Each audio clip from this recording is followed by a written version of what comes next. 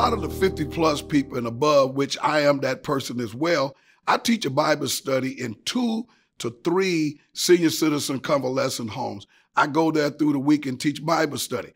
And the reason why I do it, because I want to hear from them. And they have some very serious topics that they want to talk about.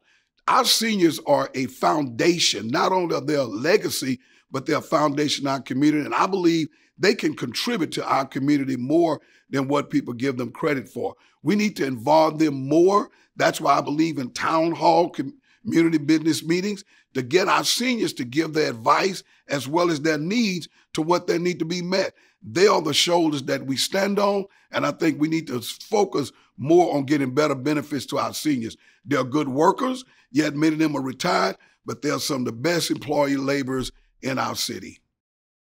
Ensuring the integrity of our neighborhoods is something that's very important to me. As a real estate broker, I understand that housing affordability affects people's everyday lives, and it is one of the most important things that we can focus on.